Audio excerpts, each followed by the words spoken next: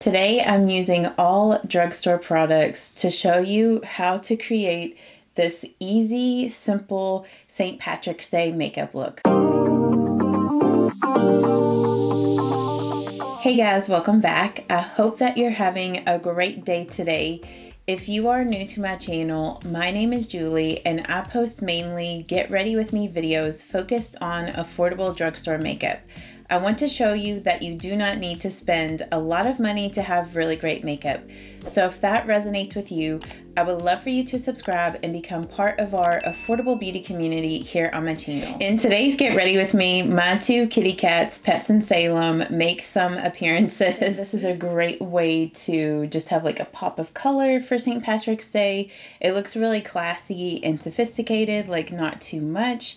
And if you didn't want quite as large of a wing, you could just do a really small one, or you could not do a wing at all and just do like a little bit of green eyeliner. I just think it looks so pretty. I'm just priming my face with my e.l.f. liquid poreless putty primer. We have my cat Pep in here, but she can't decide if she wants to lay up in the chair or not. You gonna get up in the chair, Peps? You gonna get in the chair and lay down? And then for my foundation, I'm just using the Believe Beauty Skin Like foundation, or Skin Finish foundation, I think. Yeah, Skin Finish. Pep, you can't get up here, girlfriend. Go get in a chair. I'm just going to dot this all around, and then I'm going to blend it out with my dampened Wet n Wild makeup sponge. But like I told you guys in my February beauty favorites, I've been loving this combination of the Believe Beauty foundation with the e.l.f. poreless or liquid poreless putty primer. They just work so well with each other.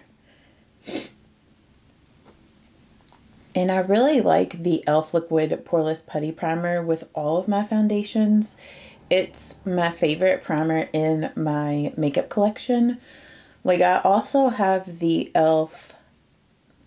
Power Grip, and I just do not like that one as much as this liquid poreless. But the reason why I like the e.l.f. liquid putty poreless is because it's really moisturizing, and your foundation glides over it nicely, but it doesn't like slip around. You know, like once you get the foundation blended out, it stays in place, and I do find that that primer helps my foundations to last a little bit longer and just look better. You can find this Believe Beauty foundation at Dollar General or at Pop Shelf.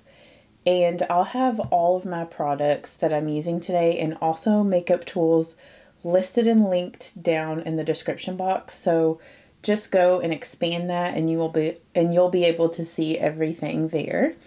So I'm just adding a little bit more coverage to the center of my face here.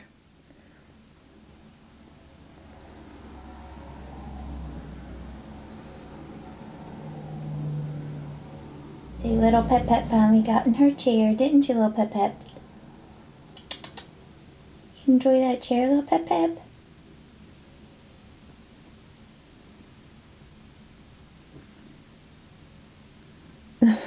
She's so adorable. I'm just gonna brighten my under eye circles, like my dark under eye circles. Not that they're like super dark, but I'm just gonna use my e.l.f. Putty Color Correcting Eye Brightener.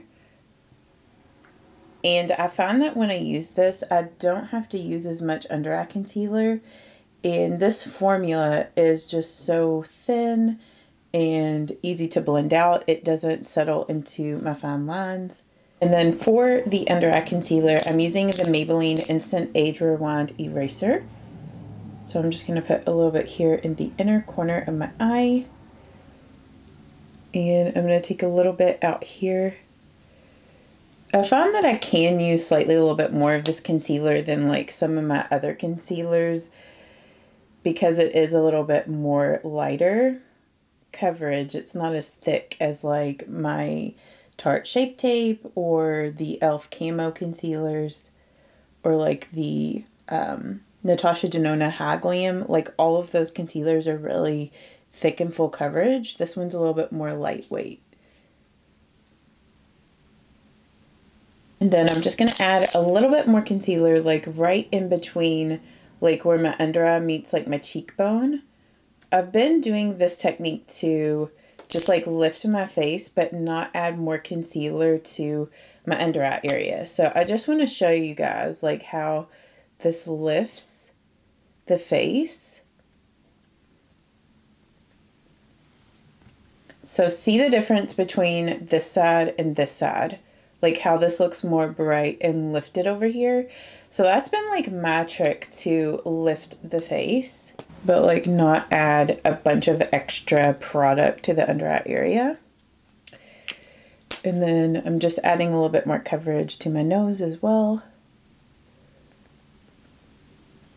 And I'm also going to add just slightly a little bit more coverage like around my mouth, like in this area here.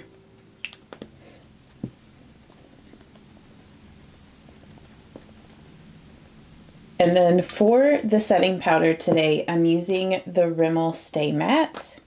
This has been my go-to favorite powder right now. It just works so well. And I think I used to be really intimidated by this powder because of the Stay Matte. I don't necessarily find that it keeps my foundations looking extremely matte throughout the day. But what it does is it just smooths out like your foundation, like makes your pores less visible, and it's just like a really finely milled powder, so it doesn't look super powdery on your skin. And if I'm using like a dewy foundation and I put this on top, it kind of mattifies it at first. But once I use my setting spray and like throughout the day, like once this powder settles on your skin, it does allow like the dewiness of your foundation to shine through.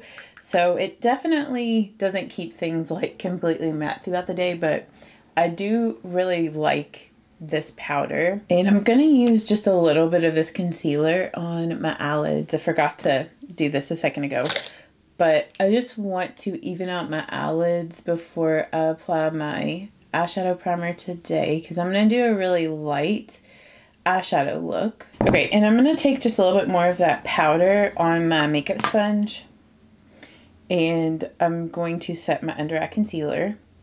I went ahead and filled my eyebrows off camera, so I will link down below what I used to fill them in. And now I'm just priming my eyelids with my Milani eyeshadow primer.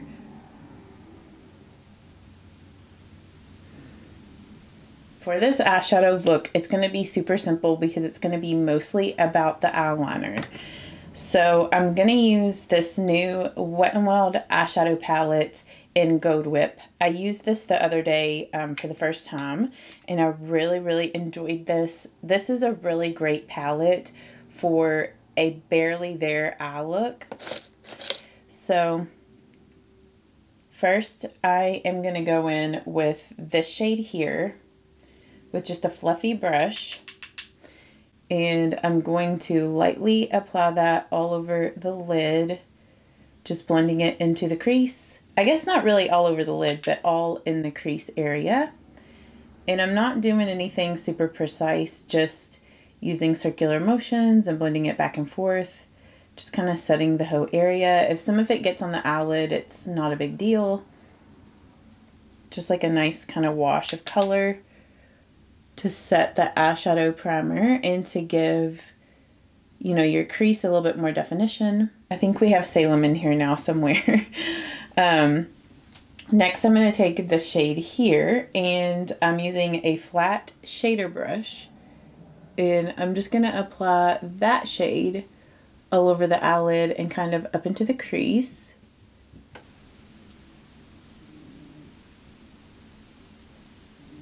Then I'm going to take this single shadow from CoverGirl. This is Salem. Get out of the curtain, weirdo. Why are you in the shower curtain? Or not shower curtain. Why are you in the window curtain?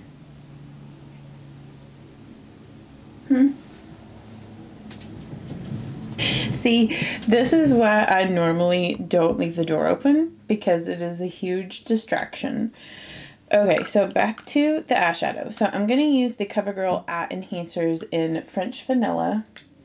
I might have to make him get out and shut the door because he's going to be too distracting for me. I'm just using the little sponge that came with this eyeshadow, and I'm just going to apply that here underneath the brow bone. just to add a little bit of a highlight and to just lift the eye up a little bit.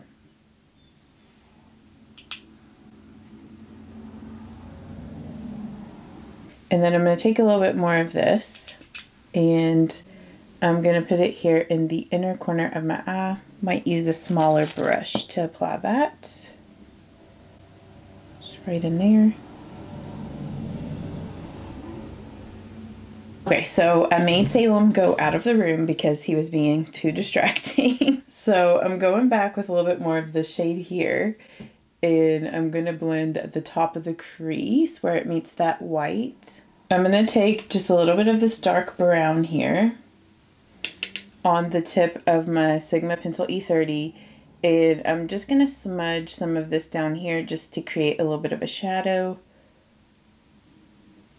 For the green eyeliner, what I'm going to do for this is I'm actually going to use eyeshadow. And this is one of the e.l.f. bite-sized palettes in Hot Jalapeno.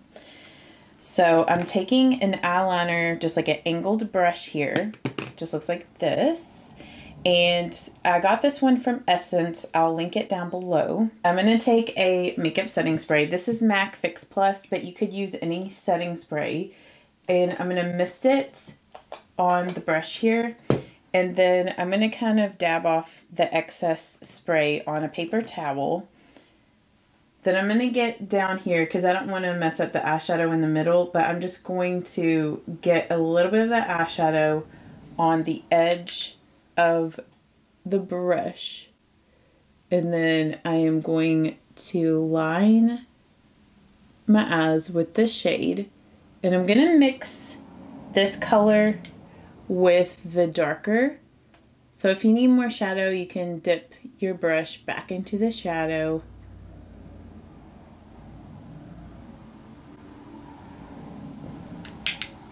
But I'm going to slowly kind of thicken the line.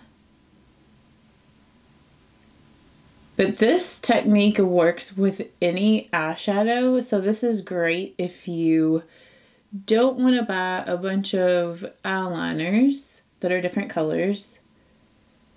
And I just find that this is much easier to apply this way.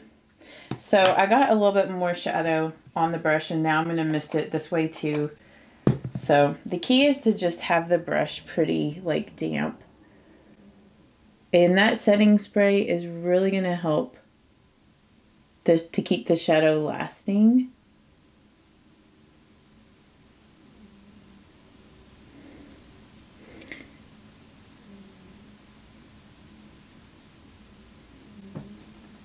But if you wanted to keep the eyeshadow, or if you wanted to keep the eyeliner looking lighter like this, you could just leave it.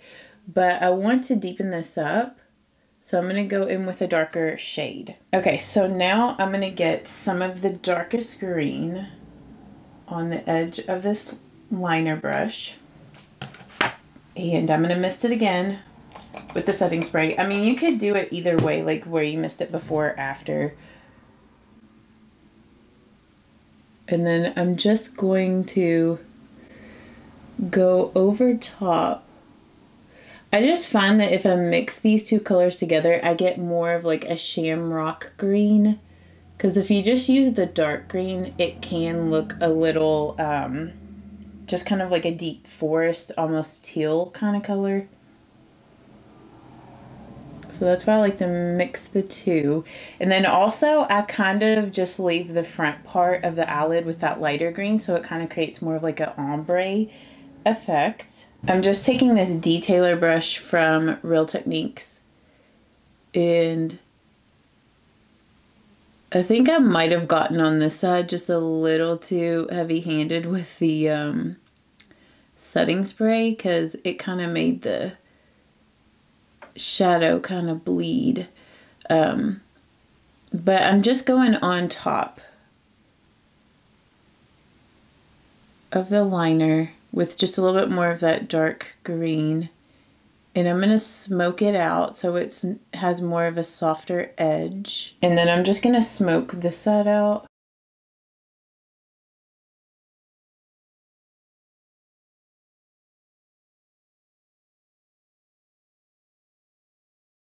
And then I am going to take just a little bit more of this green and just smudge it here, just on the lower lash line, like this last little portion. And I do kind of feel like the left side here, like this liner is just like too far down and all of that. So I'm going back with a Q-tip and kind of wiping some of the like shadow away so I can get them a little bit more even. And I'm going to go back with a little bit more concealer, just kind of showing you what to do if you make some mistakes. See, even I make mistakes sometimes. Just going back with the sponge and just kind of sharpen up the edge. Okay, so that's what the liner looks like. Really cute, green, just like festive. So before I finish out the rest of the eyes, I'm going to go ahead and finish out the face. So for bronzer today, I'm going to be using the e.l.f. contour palette. And I'm using this brush that I got from a Wet n Wild, from an Amazon brush set.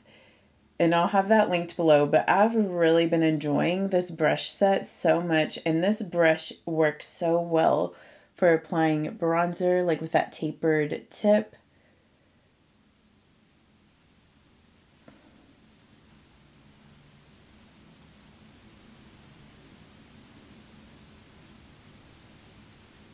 So I'm just buffing that bronzer.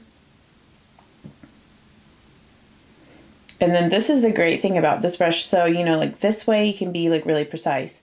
Then if you get some more like on the side of the brush, then you can go up on the hairline and kind of stamp it, and then it just blends so nicely because of like that tapered edge. And it still gets like a large area because it is pretty large on that side. So that's why I've really been enjoying this shape of brush for bronzer. And it also works well in doing like soft contouring on the nose because you can use the pointed side to go down the sides on the tip there. And then the only thing that this brush doesn't work well with bronzing is like getting your neck. It's a little too small for that. So I like to use a larger powder brush and just get up underneath like the jawline and bronze up the neck with that brush. And then sometimes I'll get just like a little bit more on the brush and then just kind of go over the edges of where I've used the other brush just to blend out any harshness.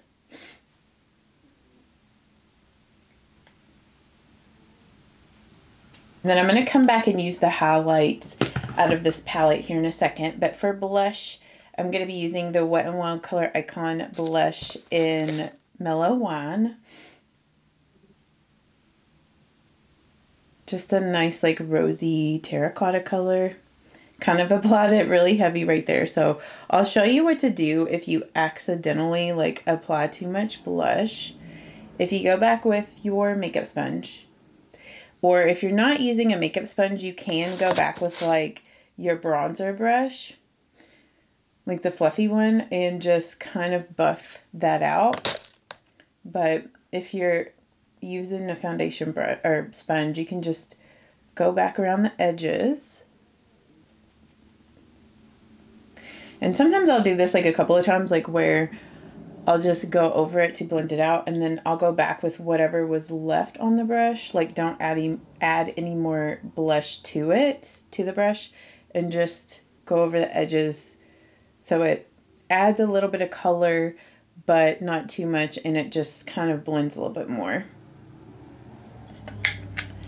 But I just find a really pretty like peachy or rosy blush looks nice with green. And then like I said, for the highlight, I'm going back with the e.l.f. contour palettes, and I'm going to use that shade right there for the highlight. It's such a pretty highlight, nothing too intense. It's really subtle, like a subtle champagne gold.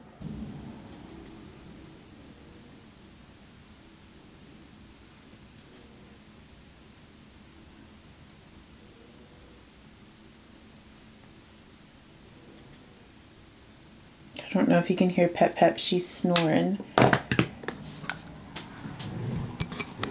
Oh my gosh, she is so cute right now. I might take a picture.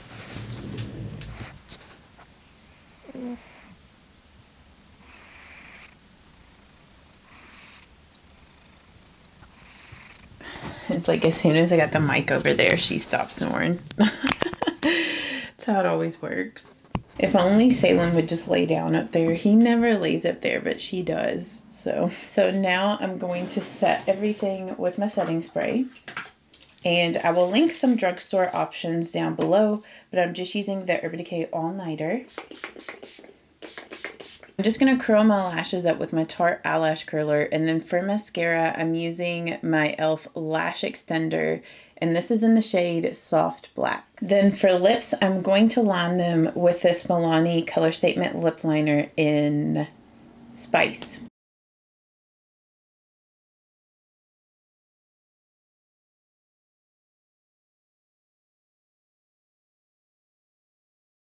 And on top of that lip liner, I'm using the Burt's Bees Lip Shimmer in Caramel. And I'm going to add just slightly a little bit more blush. I always find that after I do my lipstick, well, not always, but sometimes I find that when I do my lipstick, I need to intensify my blush a little bit more. If you did enjoy this, give this video a thumbs up. And thank you so much for spending time with me today. I hope that you guys have a great day, and I will see you all in the next one. Bye-bye. Mwah. You shouldn't doubt yourself, 'cause you're a work of art. You should know that you are perfect with